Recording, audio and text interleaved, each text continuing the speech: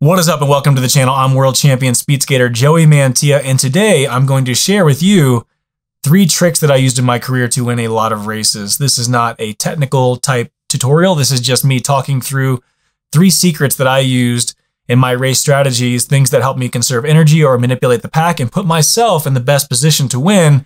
And oftentimes they worked more than they didn't. So let's get right into it. The first one is if you're following somebody on the road or the track or in a marathon type situation. This doesn't really work at indoor because there's only one place to really pass is the inside, so it'd be hard to trick somebody. But on the other 3, if you're following somebody and you want to make an easy, clean pass without having to fight them too much, you can try tapping them on the opposite side, the opposite hip that you want to go. So if I want to pass somebody on the left, give them a couple taps on the right. The second you start seeing their head turn to look to see what's going on, you make a quick pass, be aggressive, and you are able to get back in by the time they realize what's going on. And that seems like a really stupid thing, but you would be shocked at how many times that has been successful for me at the World Championships and at national championships and big events, because people, when they're racing, they're nervous. They're not going to always analyze exactly what's going on. They're going to react sometimes without thinking, and hopefully you can take advantage of that and save yourself some energy on passing, and works pretty good in most situations. So you might not be able to get away with it all the time, but you can add it to your little list of tricks and try to apply that to your racing strategy. Just a little tap on one side, hop around the other.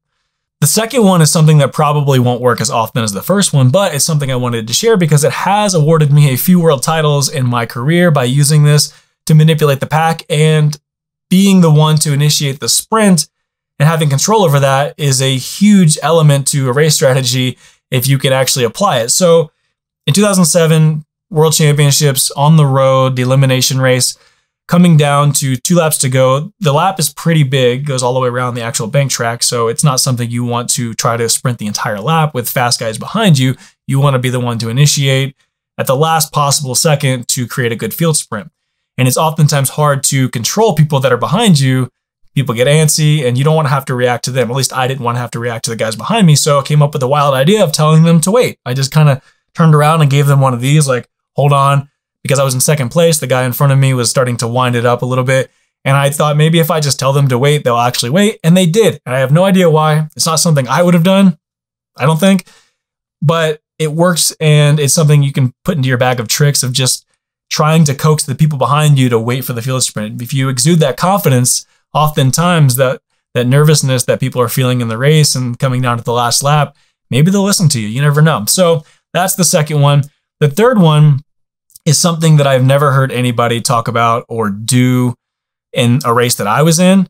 And it doesn't mean that somebody hasn't done this before or thought it up, but I have never experienced it being done to me. And I have never seen anybody in a race do it to somebody else that I was in or talk about it. Never heard any coach talk about this or anything. So the third one, and probably the most effective one that I've ever used, and it works for indoor skating, outdoor marathons, especially marathons, is when you're following somebody that is going faster than you want to go. For example, you're on a breakaway, somebody just broke and you're in second place following them, and they're putting the heat on, and you really are not comfortable going the pace that they're going, and you're starting to worry, like, maybe I'm not going to be able to keep this pace up. You just put your hand right on their back. So you make contact with them. You don't want to push them. You don't want to give them your speed. You just want to let them know you're there. And that little contact, you would be amazed at the amount of self-doubt that creates in the person in front of you. Because in speed skating, if somebody's touching you, that means they're running into you. And that means you're not going as fast as you probably thought. So if somebody's in front and they're hammering and you just touch them, that's going to cause a lot of doubt in their head, and it probably will cause them to slow down. And this has happened so many times in my career, especially in marathon type races, where I wanted it to come down to a field sprint and I had to chase the brakes because you have to be aggressive and be on them just in case they happen.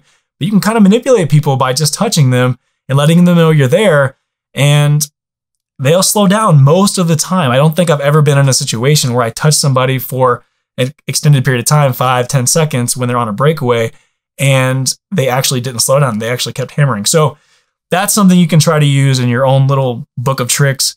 And I don't know if these things will always work for you, but these are 3 things that I wanted to share. That third one I've never really told anybody, maybe a handful of people in the last couple of years. But when I was racing, I never shared that with any teammates, any coaches, nothing.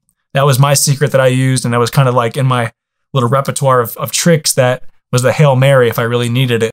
So those are 3 tricks you can add to your race strategy repertoire and pull them out whenever you need them.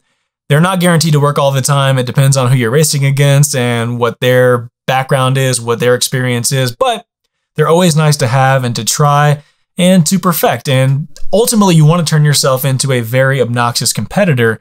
And by that, I don't mean cheating. You just want to be the guy that gets the best of everybody else most of the time. And that will get everybody on edge. And I guarantee you, if you're able to turn yourself into that person, you're going to be much more successful in your race strategies, and you're going to be able to control the pack much better being that kind of racer versus somebody who's a little bit more passive. So I hope you enjoyed those 3 tips. If you did, please like the video, subscribe to the channel, and I will catch you next time.